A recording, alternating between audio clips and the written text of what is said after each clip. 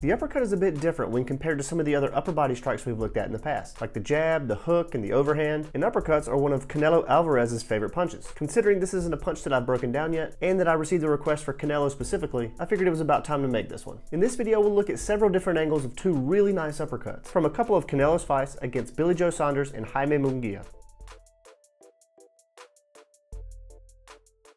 Alright, so this first angle is going to be from behind Canelo, and then the second one is going to be from this camera here.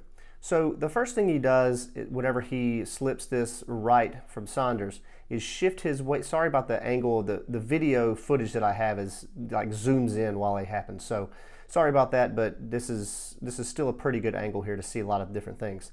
So he shifts his weight from the back leg, or to the back leg as he feints, and then once he starts to wind back for the uppercut, and we'll get to that in a second, he starts to shift his hips. As we know, we usually see this hip and shoulder dissociation, but if you see here, it's very subtle. They are on kind of separate planes, right? So he's doing left lumbosacral rotation and then left thoracolumbar and thoracic rotation at the same time. These are the trunk muscles, like the ones that we talked about, like rectus abdominis, external, internal oblique, even the muscles, the rectus spinae, like the multifidus. All the muscles that are involved in rotation are isometrically contracted here. Most of it is happening about the hips. So as he moves his hips here, he does something a little bit unexpected, right? You could argue that he should be in more of a covered up defensive position here. But like we talked about whenever we looked at the roundhouse kick, especially the Muay Thai guys, they use that arm as an extra lever, right? So we know that the longer the lever arm, the more torque you have about the axis, and this axis is the spine. So he's rotating about the spine, really extra long lever arm, gets a little bit more whipping motion for whenever he brings the punch around, right? It's a nice isometric contraction here between the rhomboids and the upper trap of the left arm, and even in the posterior delt, to act as almost a counterweight as he uses his hips and the muscles of the trunk to rotate. And we're not necessarily good at, he does a really good job of getting weight to the front of the leg, but you see that better in the next view. As he winds back here, we know that the muscles that are a part of the stretch reflex are on the opposite side because they are eccentrically loading as he winds back and then concentrically loading to come forward.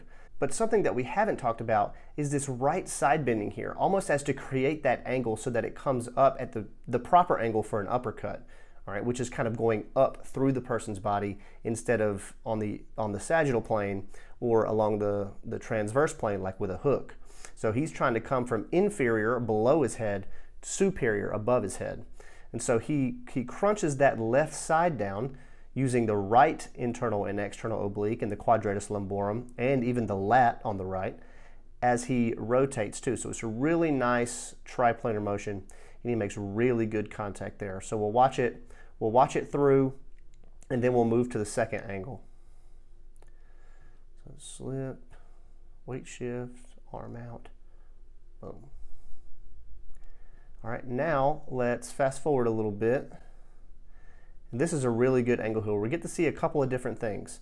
So we already see the slip, we already saw the weight shift, and we're going to start from the legs again. So as he starts to shift that weight, he's already starting to rotate his body isometrically, we talked about before. But notice here with his left leg, there's a lot more hip close-chained internal rotation here than we see most of the time. Most of the time we want people to kind of step off of that center line, like definitely with the roundhouse kick and with the overhand. We want that hip to be a little bit more externally rotated to allow us more room in that joint to rotate about. But this is kind of a sneaky display of hip mobility here, because as he rotates around, his foot stays planted and his hip just internally rotates in the closed chain even more. All right, so that's pretty impressive. He probably could have generated a little bit more power had he been more external rotated, but he didn't need it. I mean, Billy Joe Saunders just like pretty much nosedived into this uppercut. So here, now let's travel back up. Let's talk about this stretch reflex. Okay, so this is, I actually probably should have used this view instead of Topuria for the stretch reflex, because he's actually winding up, he's bringing it all the way back. This is eccentric, because typically whenever we're looking at punches like the hook, the pec and the anterior delt are what horizontally adduct the shoulder at the glenohumeral joint. But since he's kind of got this flexion angle, right, most of these strikes, actually all of these movements are triplanar. None of them exist in one plane. We don't move in one plane. The bicep is going to be a little bit more loaded too. So not only are the pec major and the anterior delt, which we've talked about before, but it's actually the bicep as well. So as he brings it back to load it, this is eccentric, eccentric, eccentric, boom, starting to switch to the amortization phase, really quick amortization phase, and then super fast concentric phase, boom. Really good contact there. Awesome display of the stretch reflex and just the amount of thoracic rotation he uses to follow through that strike. Okay, so we'll look at it one more time. We got the slip, we got the weight shift onto the front leg, lots of hip internal rotation. Trunk is moving isometrically here, not a lot of hip and shoulder dissociation, kind of like better Biev. It's really sneaky. Eccentric loading of the pec major, anterior delt, and bicep, and then a really good concentric follow through with a ton of hip and thoracic thoracolumbar rotation. And then in full speed to end the view. Awesome stuff. And now for the absolutely brutal uppercut he landed against Munguia. All right, so unfortunately we only have this one view here. We don't have a couple of views of this one. Well, we probably could, but they wouldn't be as up close and they wouldn't be in slow-mo. But you can still, we don't get a lot of view below his waist or below his hips, but we can see a lot of what's happening in the upper body and even when he's kind of switching his hips. So with this left here that he's setting up, he even, you see how he's kind of lagging behind there. Again, using that stretch reflex anytime, they just fighters instinctively know how to use that because they train it so much. They don't train it to train the stretch reflex, they get it within their training. They develop this understanding that if I can dissociate my hips and let my arm lag a little bit, that concentric contraction is a little bit quicker. So even when he sets this up, as soon as he makes contact, and maybe even a little bit before, he starts to switch his hips and start to face him. And he does something that we haven't really seen before, and I think it's just because of the nature of the uppercut. Watch his shoulder blade. As he switches his hips and faces, right, and there it's getting a little bit more of a hip and shoulder dissociation. It's very subtle, like whenever we looked at better Biev, like I mentioned before. So hips forward, left lumbopelvic rotation, his scapula or his shoulder blade actually depresses. All right, so it's really subtle, but you can see here his upper trap's nice and tight, and then you can see it relax. And that's because the lat is working really hard to depress.